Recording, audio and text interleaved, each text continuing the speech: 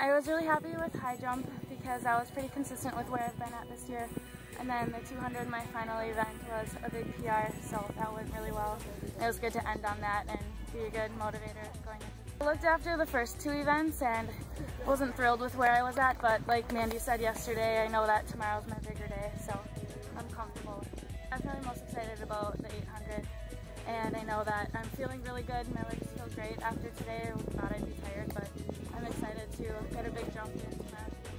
Nervous about hurdles, but I finished and I didn't fall at all, so that was a really good thing, and I ended up having a season PR in those, so that was exciting. And also shot put was a season PR. That was like the best part of the whole day.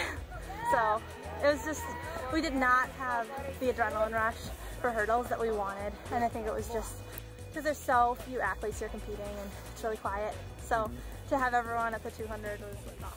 I'm really excited to have a strong day. I think both Katie and I are confident in the 3 events that we get to do tomorrow, which is long jump, shot, or javelin, and the 800. So we're just excited to close big with those 3 events.